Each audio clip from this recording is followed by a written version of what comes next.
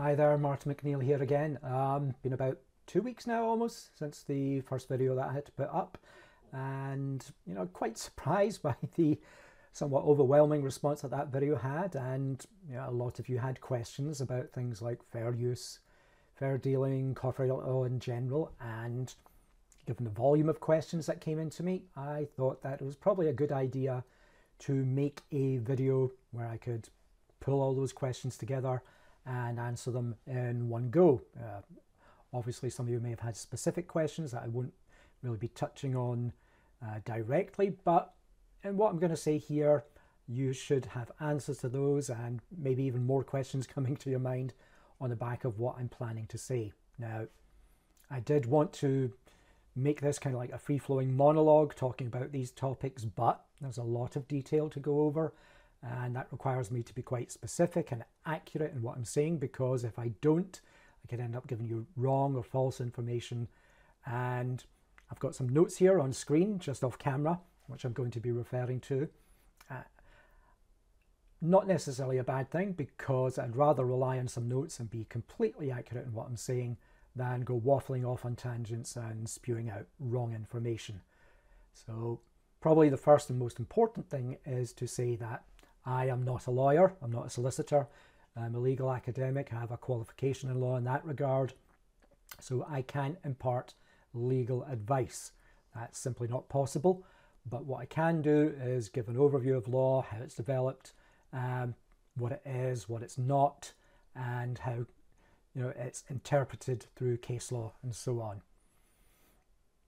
What I will say is that I did pass over all my notes to a good friend who's a lawyer in the United States. They're a specialist copyright attorney, and when they came back, they didn't say that I had to burn them all to the ground, start over again, or just give up. So what I'm saying here has been reviewed for accuracy and detail, so don't have any concerns, and I don't have any concerns as those regard. If you want to contest any of these issues, if you disagree, by all means, leave comments and so on. But let's just dig into it now. Okay. The first thing I wanted to touch on is the fact that copyright is, in many ways, a human right. It's enshrined in the text of the United Nations Universal Declaration of Human Rights, as enacted on December 10th of 1948 in the Palais de Chaillot in Paris, France, specifically in Article 27, which reads, "Everyone has a right freely to participate in the cultural life of the community, to enjoy the arts, and to share in scientific advancement and its benefits. And everyone has a right to protection of the moral and material interests resulting from any scientific, literary, or artistic production of which he is the author." Now, here we see that the rights of society as a whole are held equally in balance with the rights of the artists and scientists who work to advance and enrich our lives. One of the first questions posed to me came from a UK-based YouTuber in the retro gaming community who wanted to remain anonymous, asking, "Are there any ways in which I can be certain that what I'm using falls within fair use?" Now, as Christopher Bullock wrote in the 1716 play, The Cobbler of Preston, "'Tis impossible to be sure of anything but death and taxes." I'm not wanting to go off on a tangent, but I thought that Death and Taxes would be an awesome name for a rock band, and it turns out that somebody else already had that idea. You can check out the link to their music in the description to this video. Now, getting back on track, to understand why it's not possible to be absolutely sure that artists, creators, YouTubers, and so on will never be completely shielded against someone claiming that a given use of their work wasn't lawful, we must understand what fair use is and what it isn't. The first thing to keep in mind is fair use is a legal doctrine that was written into law in the United States that became part of the US statutory law back in 1976, long before the modern internet existed, and it's found in Section 107, Title 17 of the United States Code. Before that time, it was a common law doctrine, and that meant it was a concept developed over time by judges in court proceedings, but not fixed in the black letter law that is created by elected representatives. Now, since I'm going to be talking mostly about US law, it'll be useful to be familiar with certain terms that are defined in this context, like audiovisual work, the definition in law of when a copyright work is created, derivative works, displaying works, what is meant by fixing in a tangible medium, literary works, what performing a work means, sound recordings, what transmission is, what a work of visual art is, and equally what it isn't. These definitions will be useful because understanding fair use begins with knowing what rights copyright holders have, and those rights are set out in section 106, title 17 of the US Code, and I'm going to recite those rights in order of how that section has been written. The right to authorise reproductions of their work, the right to authorise derivative works to be created, the right to authorise distribution of their work by way of sale, rental, lease or lending, the right to authorise public performances of their work, the right to authorise the display of their work, and lastly, the right to authorise the performance of a sound recording by way of digital transmission. Now that we know what rights are conferred by copyright law in the United States, we can work towards knowing what fair use is and why it's frequently misunderstood. In the simplest terms, it allows for certain acts and actions to take place without the prior consent of the rights holder. And here's what the text of section 107, title 17 of the US Code looks like, where those exceptions to the creator's rights are written down. You'll see that there's a preamble explaining how and when fair use might apply, followed by the 4 factors that judges or juries use when they're asked to determine whether a use is fair or not. I'm going to look back to these factors in a moment because there's something about fair use that many people aren't aware of. It's an affirmative defense, which the Westlaw Legal Database explains as being a defense based on facts other than that which support the plaintiff or government's claim. A successful affirmative defense excuses the defendant from civil or criminal liability wholly or partly, even if all the allegations in the complaint are true. In plainer terms, the affirmative defense of fair use is when you say, yes, I admit that I infringed on this copyright, but I believe that I'm allowed to do so because, and then you set out your argument, referencing which factors individually or in combination you believe to excuse you from getting permission from the rights holder to do what you did. And you have to keep in mind that because copyright infringement is mostly a civil court matter, the burden of proving whether a use is fair or not rests with the person that used the work, and not the person claiming that their copyright has been infringed. Second thing to mention is that the fair use legal defence only applies if you live or carry on business in the United States and related territories. This is not to say that the other countries don't have similar carve-outs in law, some of which are also referred to as fair use exemptions, or slightly different terms such as fair dealing. And as shown on this map, which was made in 2019 by Amy Bulgarian for the Library of Copyright Alliance, it's worth noting that this map is both 3 years old and doesn't exhaustively list all the countries that may have similar exceptions in law that use different terms or different standards. It should really go without saying that if you're critically concerned about whether you'll be on the receiving end of a legal claim because you regularly make use of other people's copyright material, the absolute best course of action you can take is to get qualified professional legal advice. The best time to do this is before you act. The second best time is when you think you've done something that could expose you to the risk of getting sued. There's an idiom in legal practice that goes like this. If you think it's too expensive to hire a lawyer, wait until you find about the cost of not hiring one. Of course, artists and creatives doing things as their hobby, their passion, or side hustle probably not going to have the coin to be able to afford getting that sort of advice, especially in the current economic climate. The remaining option open to you is to perform a fair use self-analysis, but if you do this, you need to be completely unbiased when doing so. With that in mind, let's now look at each fair use factor in turn, starting out with the first one, the purpose and character of the use, including whether such use is of a commercial nature or is for non-profit educational purposes. Right off the bat, we can see that this factor contains a question that you need to answer.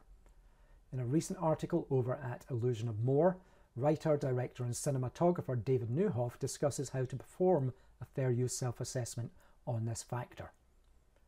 Ask yourself 2 questions and be very honest. Is your use commercial?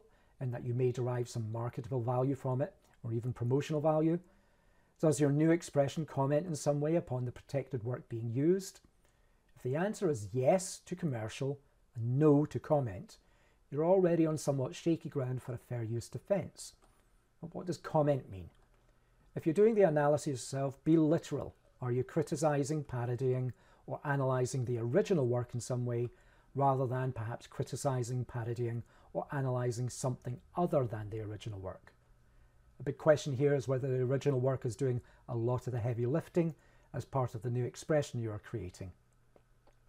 More importantly, David expands on the frequently misunderstood presence of the word educational within the context of this factor.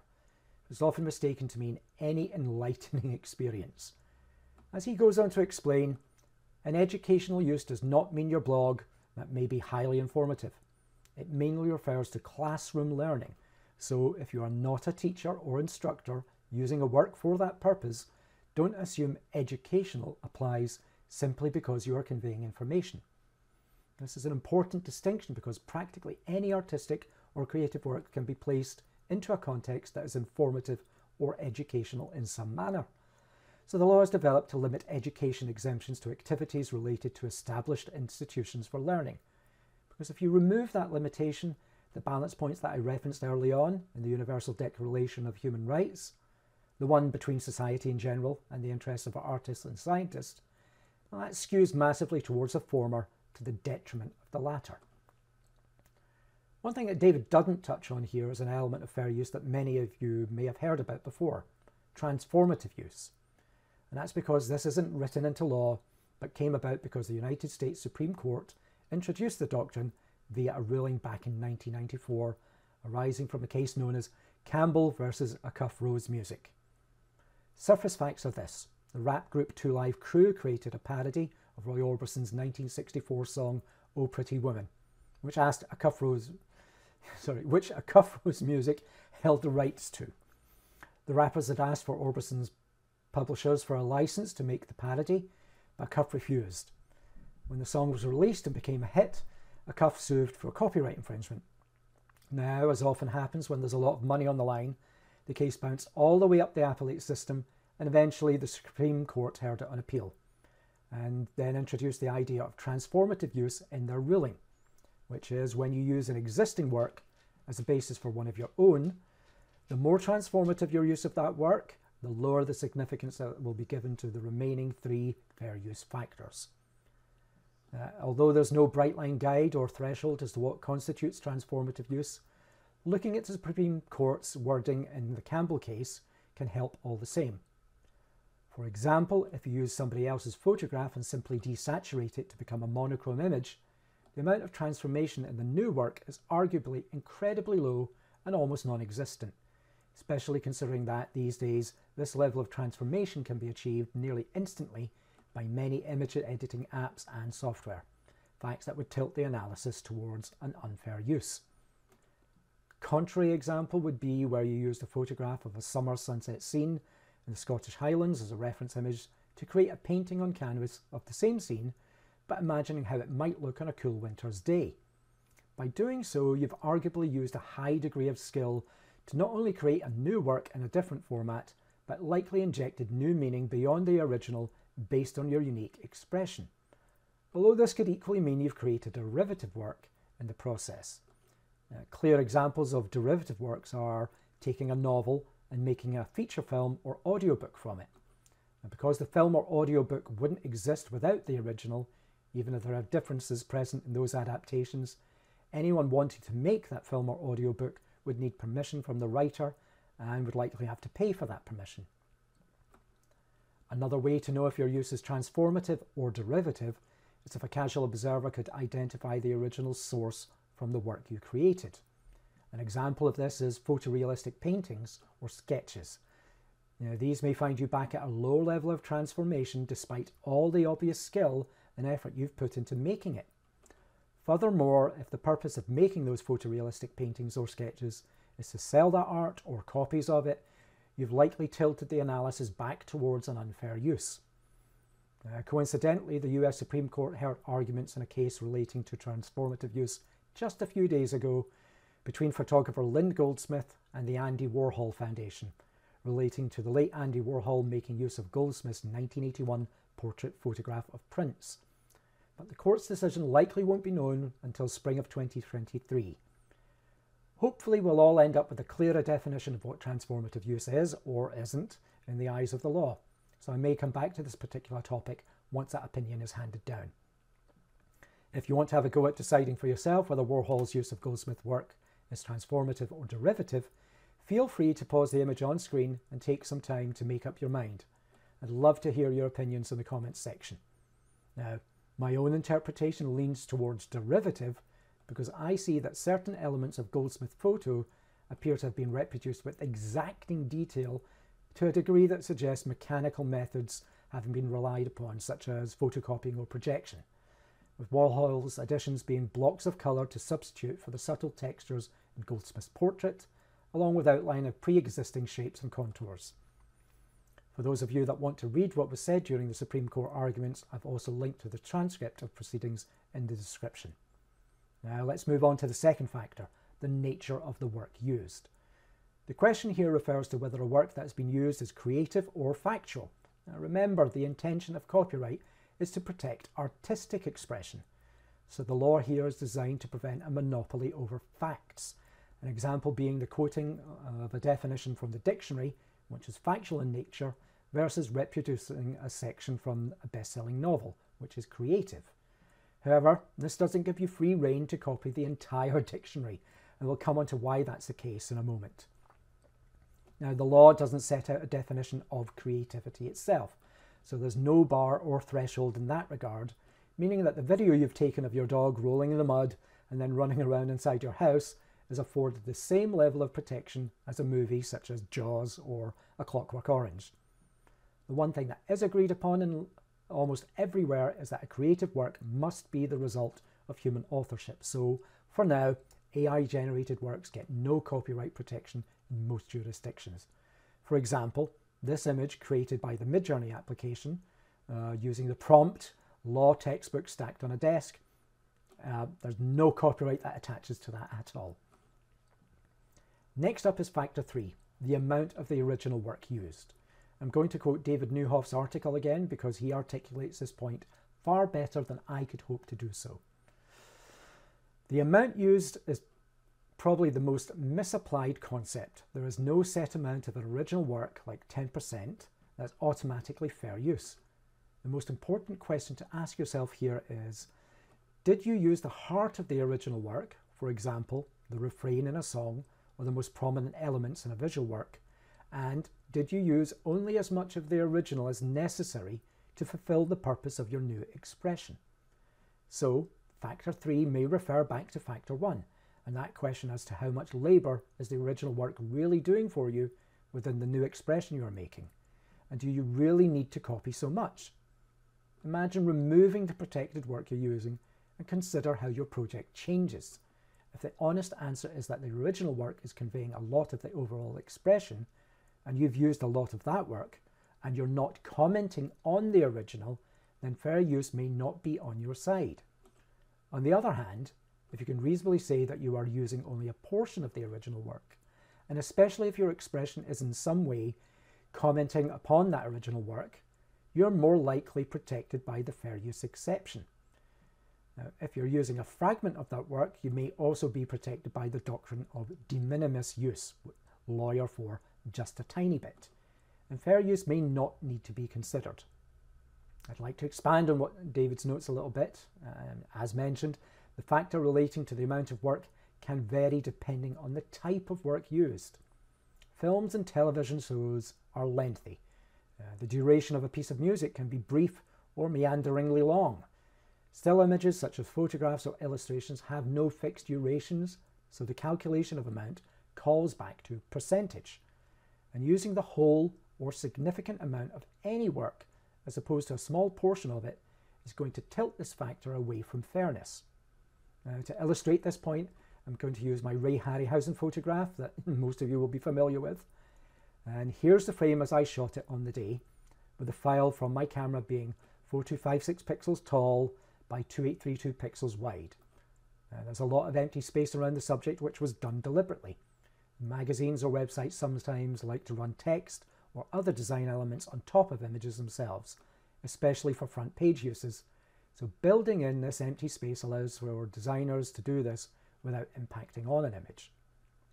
When the New York Times ran this photograph online, they chose to crop away this empty space and reduce the image dimensions to 2048 pixels wide by 1669 pixels tall, also changing the 2:3 aspect ratio to almost 5:4. And even so, we see that the heart of the work is still present, being Ray's overall pose alongside his creations. We could take that further and crop the NYT's use again to a 2:3 aspect ratio and zoom in further. Ray is still clearly in the heart of the image, this time with only a portion of his skeleton warrior figure from the 1963 film Jason and the Argonauts. Compared to the original frame, this crop is now 2001 pixels high and 1334 pixels across. That's about 22% of the original pixel count. Yet the heart of the work is still present and very recognizable.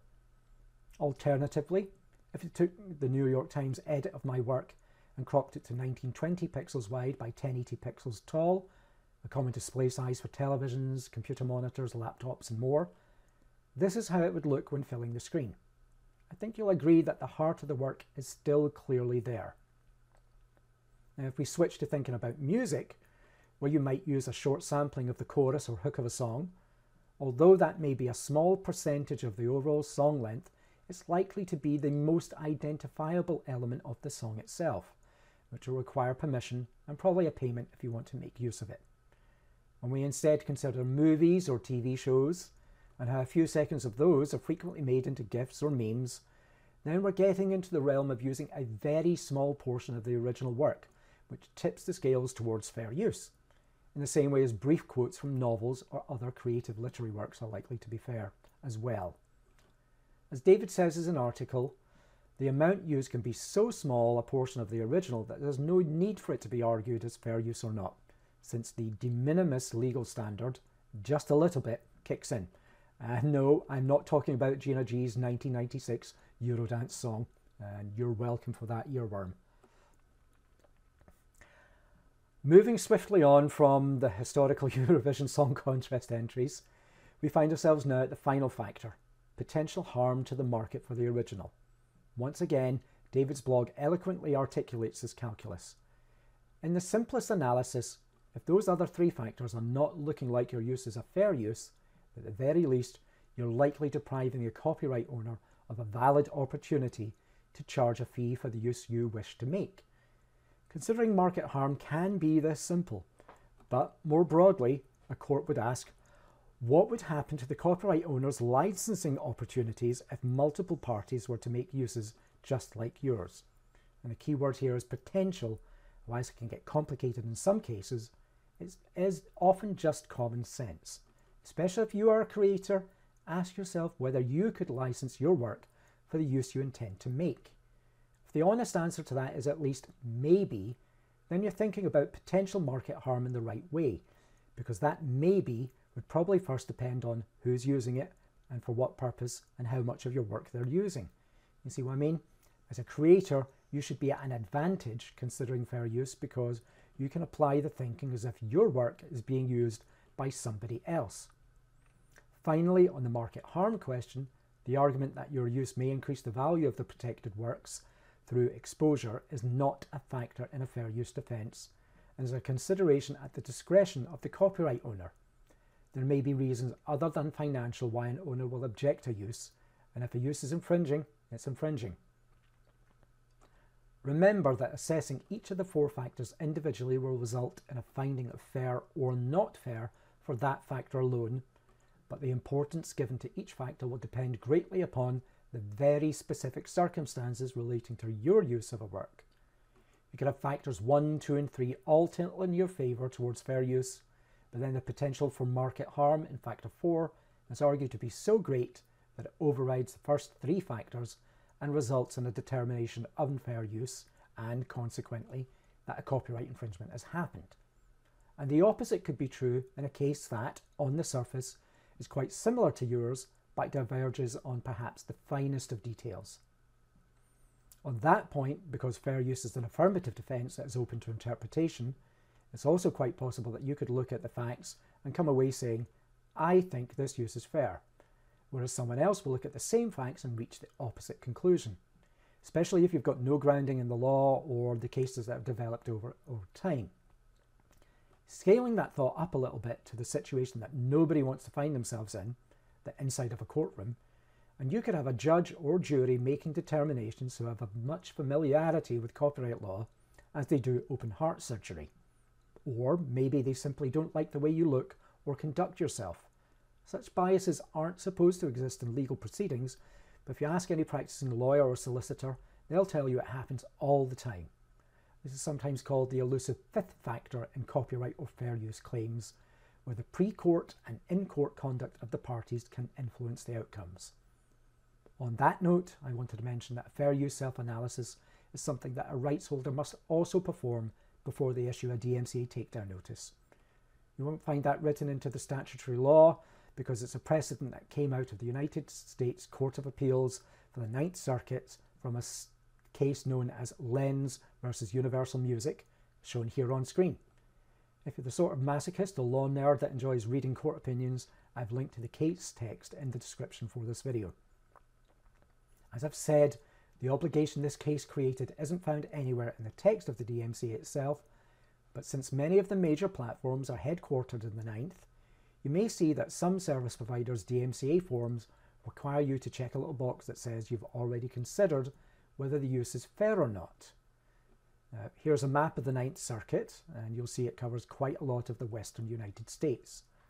If you ever need to send a DMCA takedown notice, I suggest that the best practice would be to do a fair use self-assessment regardless, even if you're dealing with a person or entity in one of the other 8 federal court districts, because you'll be better placed to show that you've been reasonable if you're ever challenged about it. That idea dovetails nicely into thinking back to the opening question of, are there any ways in which I can be certain that what I am using falls within fair use? And the somewhat reductive answer gained from looking at the 4 factors and how they are interpreted is no, but you can reduce risks by being both careful in what you use and honest about whether you're exposing yourself to potential liability by using anything that you yourself didn't create. Risk mitigation is something that I wanted to talk about. I'd like you to consider that artistry is about creation, not curation or collation. So the more originality you put into whatever it is you do, the less you will need to rely on the work of others. Or if your creativity has limits, you could work with other artists and seek to have them contribute the things that you need, such as an animated intro for your videos, an original music track to use as a background element, and so on.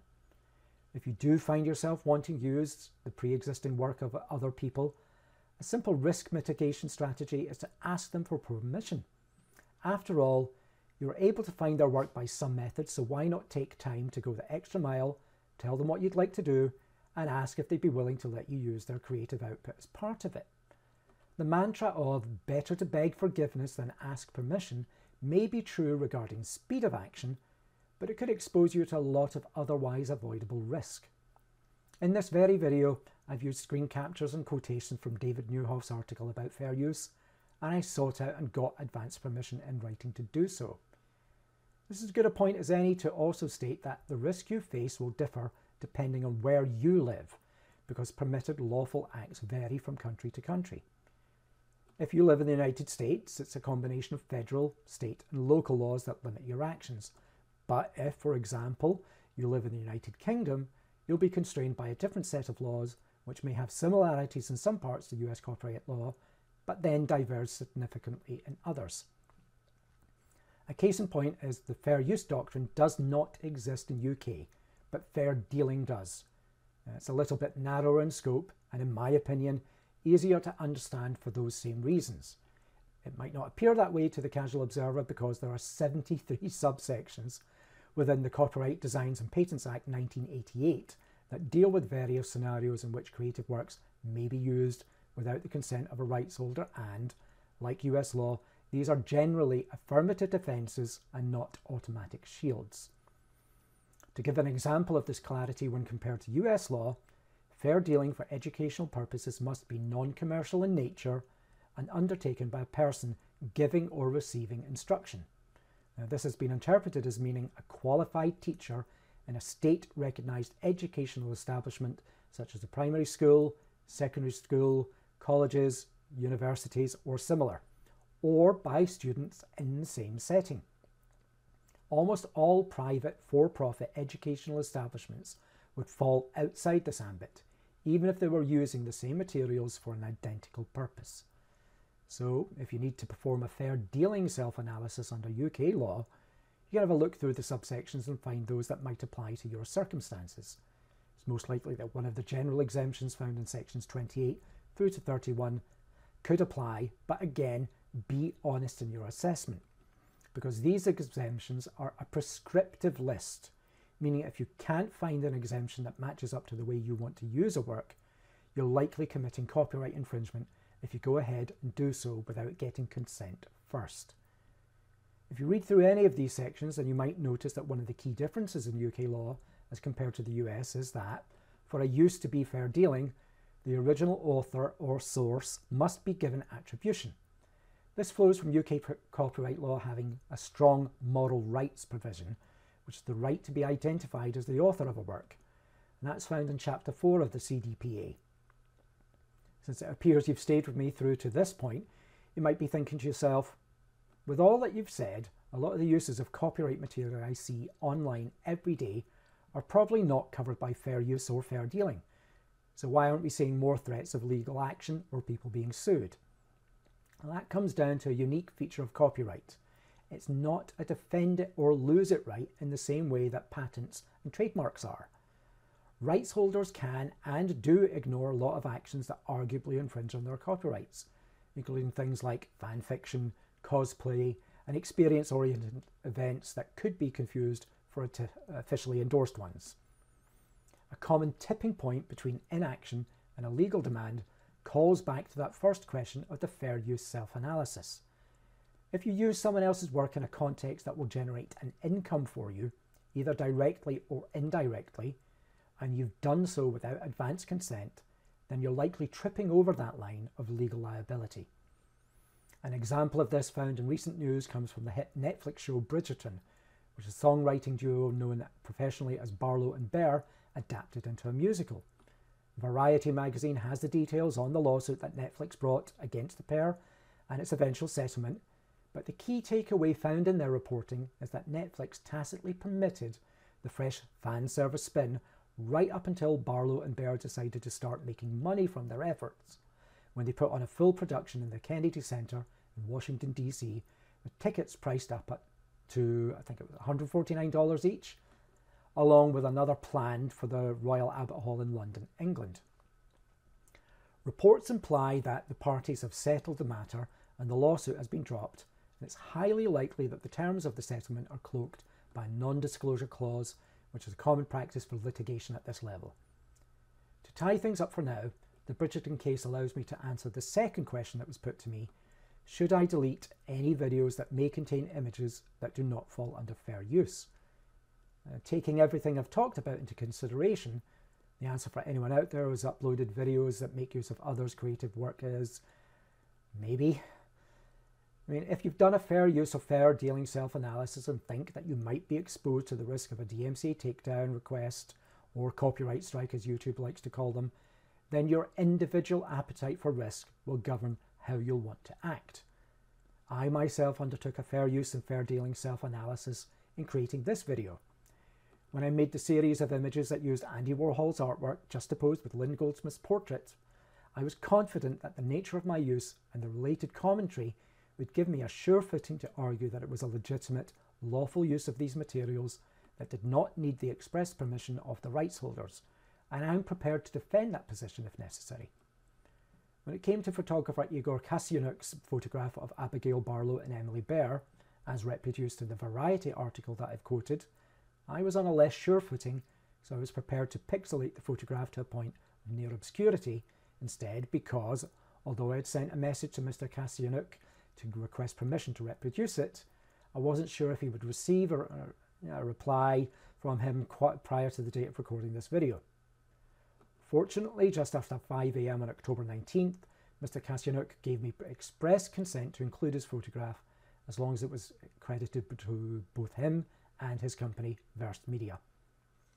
To close off, for anyone watching this, I obviously don't know your specific circumstances as artists or creators, and even if I did, I'm not a practicing lawyer or solicitor and couldn't give you legal advice. Having an academic law qualification, I can only speak to how I might act in similar situations, offer an overview of what the black letter of the law is, how cases heard in the courts have interpreted it over time, and what practices are commonly used by media professionals with respect to both of these factors. Hopefully that alone will put you in a more informed position than you were previously, and if there are any other topics or subjects that you'd like me to address in future videos, do let me know, and thanks for watching.